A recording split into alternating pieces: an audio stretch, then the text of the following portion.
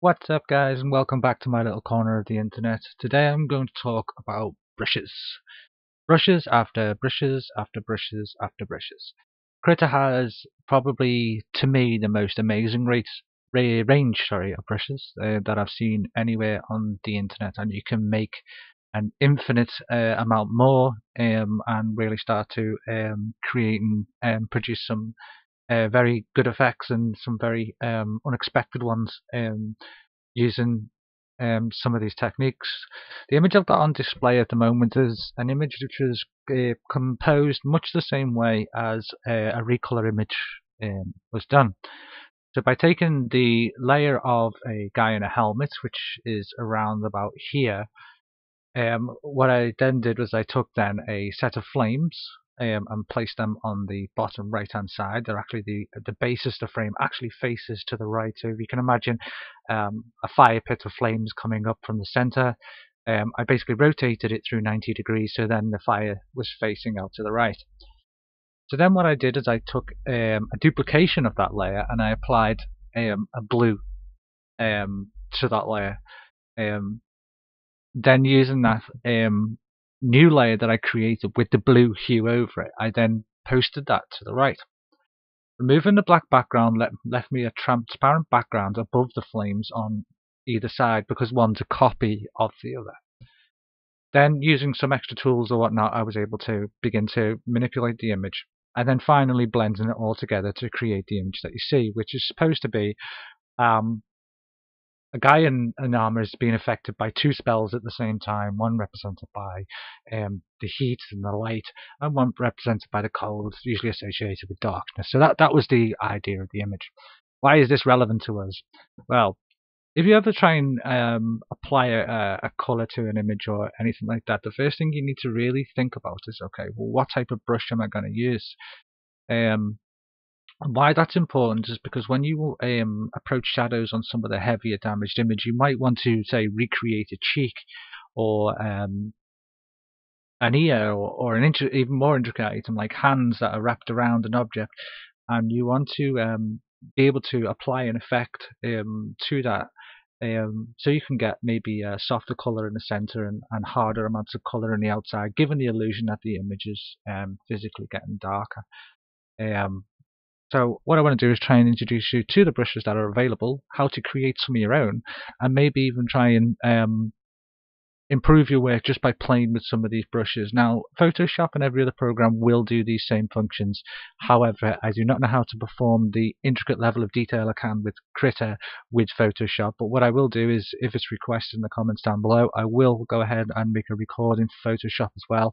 Critter is my preferred program, but I am pretty adverse in Photoshop also. So if you need Photoshop or anything else, just leave me a comment down below and I will respond to them, don't worry. So everyone that I aim to respond to, whether it's through a personal message or whether I can respond to it in a video if it makes more sense to do so. So yeah, don't be afraid, just ask the questions where you can.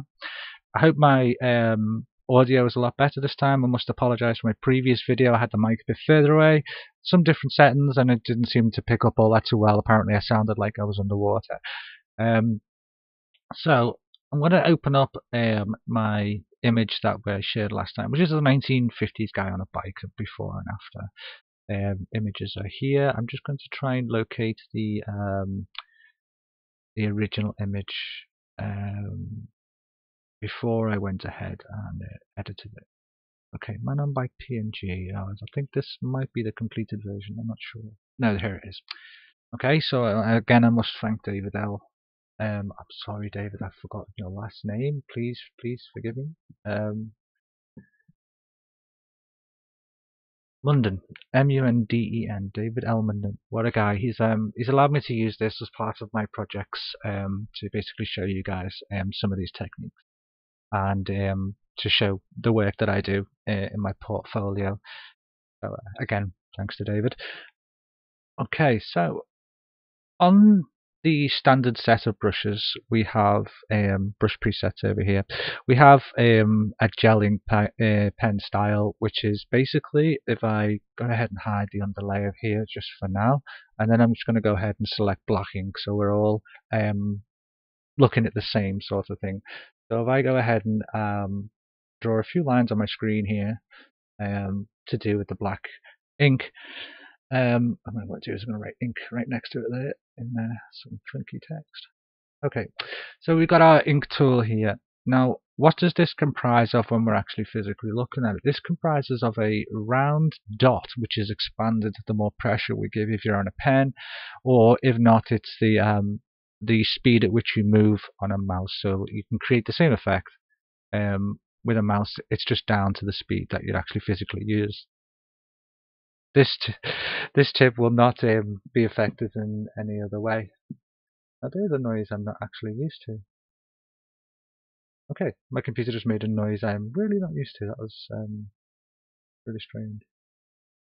Oh, streamer mode is enabled on another program. Okay, first time I've heard that, but I'll take that under advisement. Okay, so yeah, this is ink. Now, ink can be applied in several different ways, and we look at like fine liners. Look here. So here you go. This is exactly the same, but it's based on a smaller amount. A fountain pen also has directional keys when set to if your pen is compatible to allow you to create different effects on different angles. One's got a bit of it in. No, it hasn't. So the idea basically being is if you're moving north to south, you'll create one effect, and if you're moving left to right, you'll create a slightly different effect, and then the variance between create different effects, which I'm just going to recreate with a bit of pressure technique here. So you start off light and get heavy. There you go.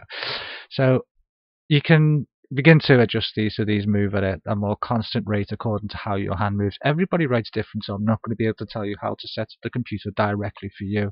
That includes mouse movements as well. It's down to your own speed and your own settings. Knowing where those settings are, if you need to know in different operating systems from Windows 7, Vista, XP, and 2000, as well as Windows 10. I'll be able to go ahead and add videos so you can see how to adjust those settings. So we've got the ink style brushes, and as you can see, these are made so you can basically do heavy outlines on items, draw some funny faces if you really wish to do so. Also create handwritten text, which allows you to create more sort of soft effects. Especially if you're doing a mouse, what you tend to do is you tend to go like that and you click along the line. You do create a nice arc, but with a pen you can get it a bit better and maybe a bit more accurate. And as you can see, it's a full line. That's really the only difference. As you can see with a mouse, you tend to make the left and then down and then left and then down. You can iron that out the more you use the mouse. Don't be worrying about that. So why do I point that out? Because sometimes when you do these type of images, you're going to go over the edge. That's fine. We can use the eraser tool later on, and I can even show you some different erasure techniques which allow you to create different effects and also take use of the color and make use for the fact that you've actually got a grayscale image behind it. Just some great effects when trying to update an image. So what I need to do obviously for you guys is to grab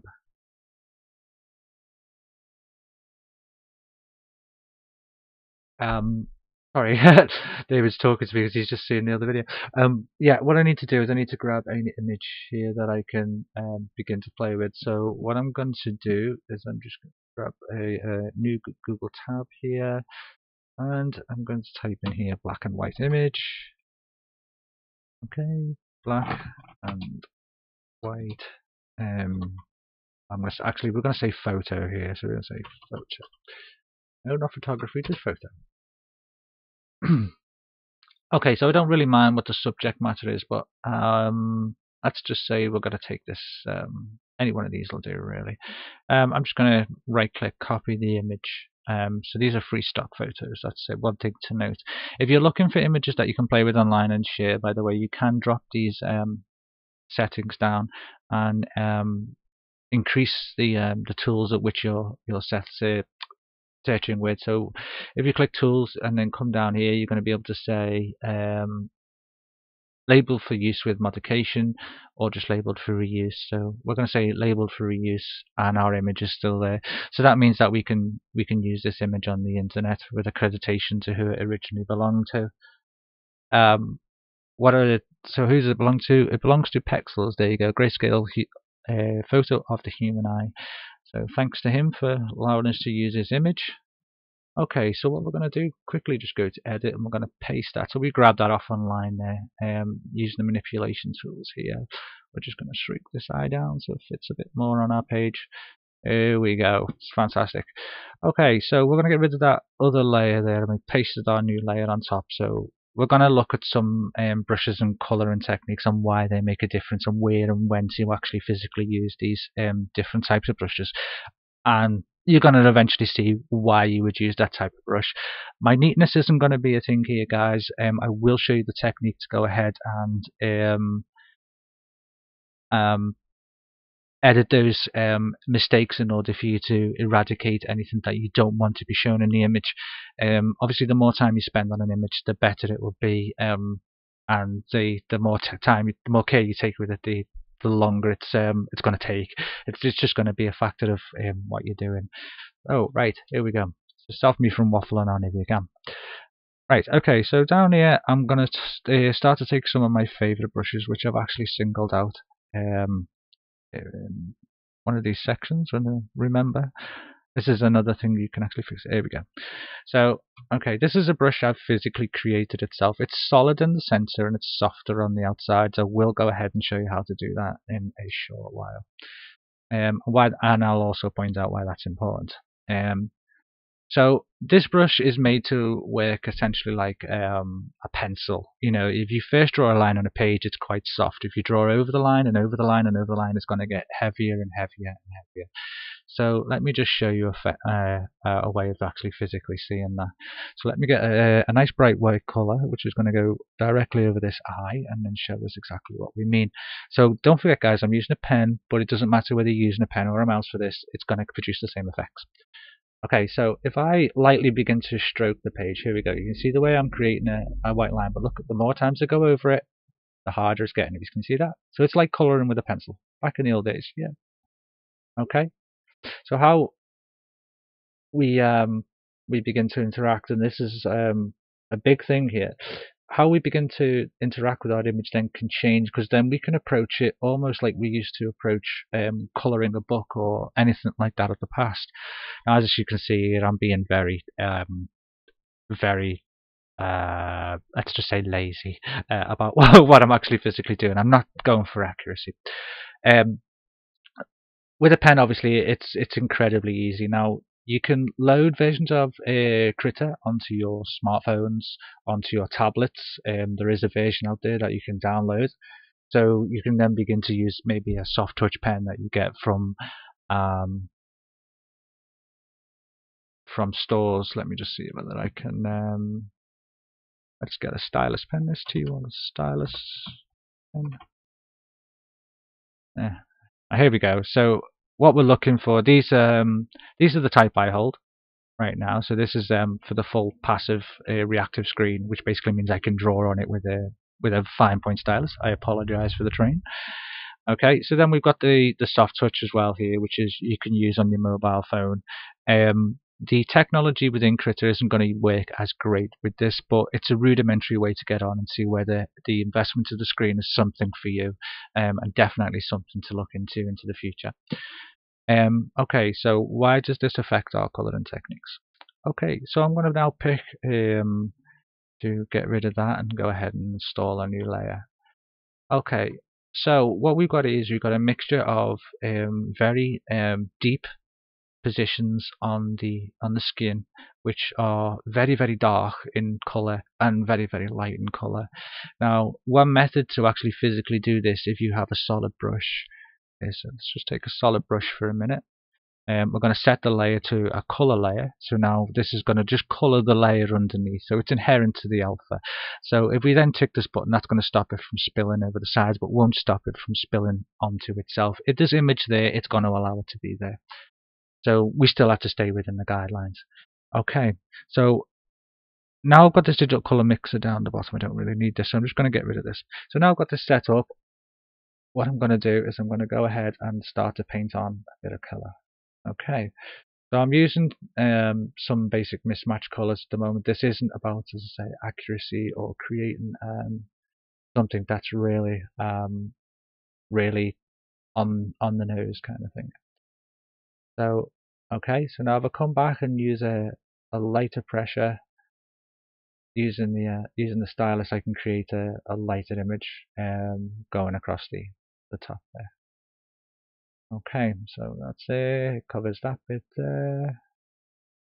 Okay, so now I've got this area that I can create. Do I need to do anywhere else? Would I do this bit? No, because this bit's pink. If you look at an eye, all this bit here is pink. So we don't need to do this area. We're going to be looking at this area here underneath the eye. This has got a bit of contextual shading to it. So that comes in sort of like that. Okay, so as you can see, each time I'm going over it, it's making it thicker and thicker in those areas, and I want that to happen. Sorry, this one's going thicker. This one's coming in solid. But we'll show you the different way. I apologise there, I've got that slightly wrong. So yeah, this is the ink method. So obviously we're drawing in the solid. So you can hear my mouse being used. It's going to give you exactly the same effect. Okay, so what you need to do with this is to blend this in then with another layer, which is going to be lighter than the layer that you've applied, in order to make the two-tone of the skin come out. So what we're going to take is we're going to take maybe 2 shades higher the skin, still using the ink brush. We're going to then go ahead and we're going to paint on some quick skin. So here we go, some quick skin. Fast as we can. I say this isn't about accuracy. This is just about showing the basis of the technique. Okay, so we're going to go ahead, shade it all in. We're going to shade in the inside of the eye. It doesn't matter if we go over. It's all fine. So you can come back later. These are all in layers, as you can see. So we're not going to lose one layer over another. So here we go. We're going to color this in. We're going to get this in as best we can, although we're not trying to be. If we miss a couple of bits, I apologise. Just going to inherit that to alpha. Now you can see what that does right there. There you go. So you can see the fact that if there isn't an image below it, it's not going to let it be there. So it's going to say, well, there's nothing there, so it shouldn't be there. Grand. Okay, let's go back to this one. I'll put 2 things on 2 opposite layers. Going back to your layer, your correct layer is going to be a thing with any of these programs. You will get used to working with it. Okay, so let's go on there. We're just going to paint that bit in there. We haven't really got that much to do here now on the skin. Let's just on the skin, sorry. Let's get that bit there. Okay, so this is the ink technique. This is the solid inking technique. And what we're going to do now is, that looks very harsh and things, but we're going to flip that to color, and now you're going to see what I've done. Okay. So let's get this bit in down here. Right, awesome. And it's also just coming back up like that. Okay. So what have I effectively ever done? I've applied a deeper set of color to this area, which is allowed to give the perception of more depth to the skin, give you that real bounce factor. But again, this is done with the inking technique, so this level of detail can be achieved with a mouse.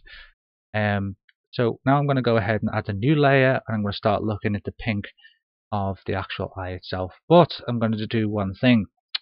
I'm going to change how I'm doing it, and I'm going to use the brush that I've created. Okay, so this is a soft edge brush. This is meant for anywhere between colouring to outlining something as best as possible. So we've got our pink here, we've got a new layer, and what we want to do is we want to highlight the inside of the eye line, because that's pink. You know, the inside of your skin is pink. If you haven't opened your mouth before, you go ahead and open that and have a look. It's all gonna be pink. Okay, whether you're black, white, anybody, it's all pink inside. Okay, so we're all the same there. Right, so here we go. We're going to add that in. We're just going to make a quick outline of the edge, just like this. Color it in. Okay, so then that's a bit more size. And now what I'm going to do is I'm going to begin to lightly shade this in. Here we go. So there we go. We're going to come around here. Again, this is not about accuracy, you guys. This is just about showing you the extremes of a technique. Here we go. We got some here, and now what we're going to do is we're going to apply some lightness to here. Don't forget that this area is quite dark, but we need some sort of color in there. So we're going to keep going deeper until the line in the corner here almost disappears. That's our aim here, because we don't want that solid line to be necessarily visible right the way across the image. So we're going to be blending that in. We're going to be blending it. We're going to be blending it just like that. Okay, so the shadow is created by getting thinner and thinner all the way to this point. Now, why have I shaded to that point? The reason being is it is actually pink up to that point, even on your own eye. The light within itself bleaches a lot of it out, which makes the iris seem a lot wider than what it physically is. But the shading is there, and it does affect, and that's how what gives you your deep eye sense. So what I'm going to do now is switch this over to a color. Okay, so as you can see, there's some bits that are missing. It's not necessarily the perfect color match. That isn't a problem. We can go ahead and apply a filter layer to it in order to change it, or we can just go ahead and select a new color and repaint it. But for the purposes of this, I'm not going to do that. What I'm going to do though is I'm going to go ahead and shade these few bits that I've missed right here, and I'm going to go ahead and make sure that I've shaded this around here. Okay, we can also do some other slight effects to this in order to reduce the amount. We can also pull down the opacity of this layer in order to soften the amounts that we physically do. But there is a very strong pink which runs on the underside of the eye, which is going to be there anyway. Again, don't worry about the overcasting of layers. We can come back and edit that in several ways, which I want to show you shortly. But right now, all I want you to do is note the fact that we place some pink along the bottom and along the top of the eye. Okay, so look at that. Now, because we've done all that, we've identified where all the separate pieces are, because we've gone ahead and coloured them and really looked at them. We've identified, oh, we missed this bit. Great. We work in layers, so we can just go back to this layer, reselect our colour, and then go, oh, I forgot this bit right here. And then there we go. Look, it falls straight in. It's all organised, all nice and neat. Okay. So there we go, we've got that bit there. We want to just make sure we get this little tiny bit here because it wasn't quite right. And maybe we want to check this bit and this bit, and oh look, there's a bit there. And okay, so again, I'm not going to worry about it. I'm just trying to show you a technique. So this has been achieved by using the soft edge brush. As you can see, that the two different methods blend together really nicely. The solid color of the skin, because it's the main color, was used by placing the ink style technique down. The second one was placed using the sketch style technique. Now the sketch style is based on any one of these pencils. So these will work exactly the same way, and these are in Photoshop and they're in most applications available today. If not, it's basically a simple method of searching for your program and then type downloadable brush tips afterwards. Some of the sites you navigate may be more or less difficult. Again, if you're looking for specific type of things, drop me a message and I'll try and see whether I can answer and respond to you and get you the help that you need. Okay, so moving back to this, I'm going to remain in Sketch because Sketch tools to me are absolutely fantastic for colouring with. And I'm going to go ahead and take a look at this iris right here. And again, not really worry about what's going on around. We will show you some blending and smudge techniques to get over the excess. So the eye is mainly comprised of a deeper colour around the outside, and then all these flexors and muscles which connect to the back of the retina contract to to produce the pupil in the center. Now, this is obviously an extreme version of what you see in most photographs, but it's good to see it up close and see what you're actually looking at. So, in a nutshell, how these are usually coloured is like this. In the center is a dense amount of color where all the fibers, which are slightly colored in the color you see of people's eyes, is like there. Okay, and then the second amount of that same color goes around the outside about there. Okay, so now we want to change this. This is obviously a coloring line, so you can see now it's added stunning bit of color to the outside. Again, don't forget we can adjust the opacity, so we can say, oh, we want it to affect it that much or that much. So I think around about 43% is a good amount. That's producing a nice amount of color there, and it's given us a nice effect on the edge of the eye. We can adjust this, don't forget, using the transform tools if we've kind of missed a little bit, or we just want to, or we've done it on the outside of the eye, and maybe we want to take advantage of the blackness of the image below in order to make our point of the eye a bit more extreme. Again, don't worry about overcast because it'll disappear. So, okay, we're having a look at that. Okay, so here's our first opportunity to have a look at the eraser tool, because we're going to need to go ahead and straighten this up. We're going to switch back to the brush tool. We're going to select our eraser tool. Now I've still got the sketch eraser active here, and the beauty about this is in smaller increments I can begin to kick it back, or I can stab into it and really get rid of everything at once, but I don't really want to do that. So as you can hear, I'm using my mouse, so these techniques work with a mouse, not just because I've got a stylus does it work. So there you go. You can see the fact that I've now got this nice blue hue in the center. You can add everything to multiple and multiple layers, but I think usually the outer ring and the inner ring go together, and the inside usually goes on another one which is below the outer ring.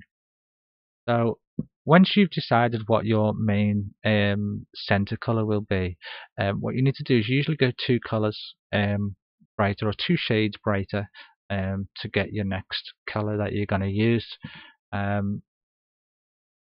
So what we're going to do here is we're going to quickly just color this in. Okay, again, this is in a normal right now, so it's going to change in a second.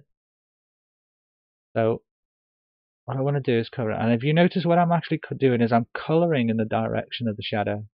Make sure that you do this. There are finer points within an image that you don't make out individually, but you can see overall. If you ever looked at a really good shading of a picture, somebody who shades following all the contours and reproducing those contours really does do a much more invigorating job than somebody who doesn't. So, okay, what I'm choosing to do here is I'm choosing to pick out some of the darker lines on the edges, and I'm giving it a bit more pressure and a bit more color in those areas, and bending towards the center. So these are like the heavy blue streaks that you're going to see going into the center of the eye. One side of the eye is always going to be dark, 1/3 of the eye is going to be bright, and the other 2/3 basically blend between the other 2 colors which are present within the eye. Okay, so let me just go ahead and flip this to a color. Okay, so we've got some basic color within the eye there. We could probably do a little bit of a better job by just coloring these bits in. Let's get that bit down there, and maybe we'll clean up this bit down here. Okay, so we don't really want a full color layer. We're going to let the previous layer, as I said, break through and begin to edit our image. So this is working beautifully up here, but not so down here because we've got a solid edge. So what I want to do is I want to stick the size of my brush up way big, because what that's going to do is, because there's a gradient within my brush, so from the center of the brush to the outside of the brush. So the center is hard, don't forget, and the outside is weak, as you can see from the image down the bottom right. So the center of my brush is really hard and the outsides are weak. Now why does that affect it? The larger my brush is, the larger that gradient takes place in. So I know that the outside is rather weak and the inside is really heavy. Now I've got to watch I don't hit the other layer when I do this, but I'm gonna have to shrink that down in order to make sure I don't. But what we want is the largest size we can get inside of this, so we can create a filter effect. So I think for us that's going to be around about the 194 mark. Yep, there we go. Alright, so we're going to go back to our previous layer. We're going to go ahead and hit E, which is just going to bring up your eraser tool. You see that flipping at the top there? So you can go ahead and click that or select the eraser tool. And then what we're going to do is we're going to start to slowly click into this here, and we're going to just dial back the amount that would alter in the image. So, okay, we appear to have got that. That's fantastic. So this is set to a norm right now. If the opacity is down, what if we set it to a color? There we go. So there's what we didn't do before, and now that's given us that beautiful blue color mix on the external point of the eye, giving it a real depth look. Okay, moving on. Within, let's just search for this online so to show you exactly what I mean. So we're still in images, we're still in there. So we're going to search eyes. Okay. What I want you to note is, this is a great example, or even our blue example here is grand. So as you notice, there's the dark blue rim that we placed on before, and then the lighter blue in the center. And now what we need to do is we need to recreate stippling within the eye, which is just a different color, usually a contrasting color, which is really stands out. And it's worth noting actually that this becomes usually more prevalent in older people to young. Although young people can have it, it really is dependent on the person themselves. But it's generally, even people who don't have it at birth can develop more of this discoloration over time. Worth a quick note, as you can see, there's lots of baby shots here, and it's not really present, the off color, in most of the baby shots. Okay.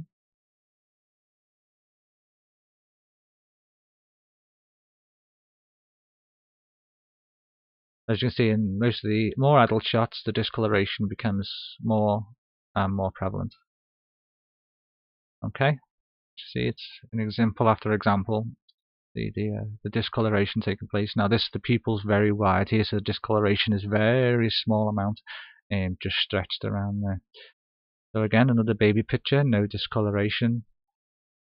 Slightly older, zero discoloration, but I have a feeling that that image has been doctored at some point. So here's an adult, still visible slightly here.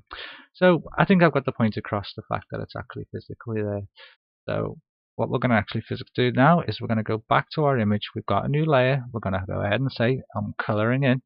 And now we're going to go ahead and select a contrasting color. Again, these colors aren't really the best of the matches. These are just to emphasize, hey, this is what you can do, and this is what you need to do in order to create that next level step image.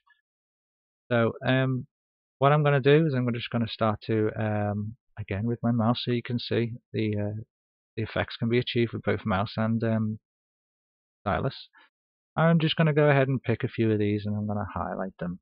Now, what I'm doing here can be applied to so many things. Don't just think of it as like an eye. This could be the engine parts from our previous video. This could be a toy. This could be somebody's, any part of somebody's face. Really, it's not really a given thing, and it has to be one thing. So just keep adding this, keep adding this. What I've actually forgot to do is place this below the blue layer, the center layer, which we need to do. Again, just keep picking out lines, keep picking out lines. The more you pick, the more time you take. If I was doing this properly, I would probably, reduce the size of the brush and go ahead and get right in there and not cover those center points or lines. But again, we're just here for example. Okay. Alright, so this area I really do want yellow, but I don't want it as yellow as these. These are the really striking bits. So what I'm going to do is I'm going to set my opacity, which is your transparency, to 50%. Now bearing in mind this is going to be 50% over what we reduce the main amount by. So that'll only be 25% if it's 50% here. Okay, So I've got 50%, and I'm just going to go ahead and I'm going to highlight this inner area like this. Come down here. This is I want this to be dark. I want this bit to be dark. I'm going to reach right up to there. These are going to be these few specks again, random bits out here and down the bottom here. Maybe a bit that comes right out like this. It's really down to your interpretation at this level. But just be aware that you can apply a 50% shadow over 50% color over shadowed layers, and as you can see, it allows you to maintain that deep depth and still apply a small amount of color to tinge the black to whatever you like. So, as I say, we said before, I'm going to reduce this down. Again, you've got to imagine there that we've spent maybe a little bit more time on picking out some of these iris details here. It just really is for the idea. So, okay, we've got this sort of thing going on. So now we've got something that really does start to come together and look like an eye, but we can really see the fact that it's been tampered with, especially in the areas like here, in areas like here. We can obviously see the fact that this is overrun here too, which makes it not so realistic. But we can now go ahead and maybe address those.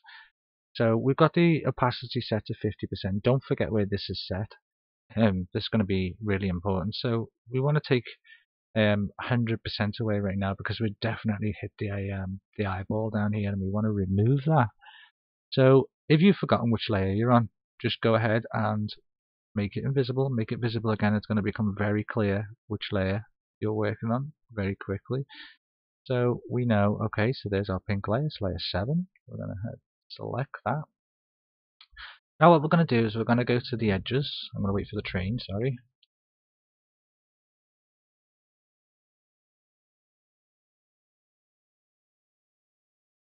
Right, I'm going to go for the edges of both the top and the bottom layer that are affected by this area. So let's just identify which that one is, which is this layer here, and it's going to be the layer directly adjacent to it, because we did things one after another because we're very sensible.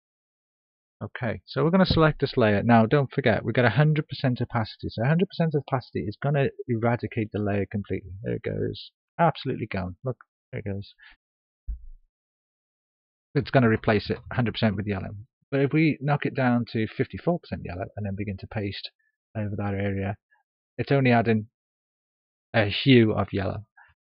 Now, transpose that into your eraser brush. What it's going to do is it's going to take 50% of this edge away. So what we're going to do is lightly stroke into it, and we're going to take away 50% of that edge layer. Okay. And there we go, great example. I'm actually on the wrong layer, so I've gone ahead and selected the correct layer now, and we're going to start to work away 50% of this layer. There we go, there it goes. So as you can see, the two layers are now blending into each other quite nicely, and you can choose the overlap layer. And this is why I was saying to you before, it's not necessarily a bad thing to go over, because you can begin to use that to your own advantage later on when just tidying up your image. And the more time you spend doing this, the greater the image is going to turn out. And we all know some of us have more time, some of us have less, but it's always worth noting. So what I've done there is I've gone ahead and 50% of the underlayer on this next bit, because what I want to be able to do then is just come back in and really begin to mow down this pink and bring it back. Now the pink is still present within the skin, I must say, so we don't want to eradicate it completely, but we do want to go ahead and knock back the amounts. Now what I've just identified there is that this layer here is responsible for creating a very stark line at this point, which I really want to kick back. So again, we just select a layer, we select our opacity, which I'm down to about a third of light, and I'm going to give that a quick rub, get rid of too much harshness there. Okay, so we still got a bit of a line, we're not going to like that, but for now it's not really having much of an effect when we pull back, so we're kind of happy. Well, I'm kind of happy with that right now. If you want to play with that a bit more, that's up to you. Okay, so here we go again. I'm going to just go ahead and stick this 30% brush in and really come in down here and start to remove this pink and then I'm going to bring it up to 50%, and I'm going to get a bit closer to the line which disappears, but I'm not going to get all the way there, I don't think. Okay, there we go. So this is a great way now when you've got this to just blend the one into the next. So we get rid of some of that. Okay. And again, shadowing lines. If you notice what I'm doing is I'm using the shadows as an opportunity to introduce some very subtle lines within my shading in order to give you shape. To introduce the fact that there is a round eye there, and there is some shape to the actual image itself. Using that, getting rid of that. Shading techniques can be a whole video on itself. We're trying not to go into too much detail. Okay, there we go. There's the finishing result. Now, say we can go ahead and start blending these in, adding a bit more to the pink layer and then the skin layer, bringing that meeting to almost this kind of standard up here, where you can see the thin line of the pink is representing the inside of the eyelid, and the outside is representing the outside. So if we flip to the black and go ahead and put a layer right on the top, we can begin to trace in these sort of lines here. Okay.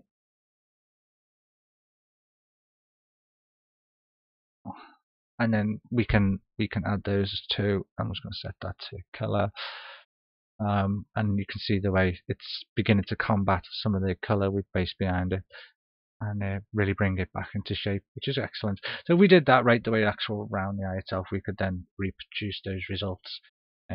Again, try and grab a reference image of what you're looking at and what you're trying to recreate. Have fun with it. Use the blending techniques. Remember that the sketching brushes are going to give you a soft edge and the inks are going to give you hard edges. Try not to use the paint style applications when trying to do color reimaging.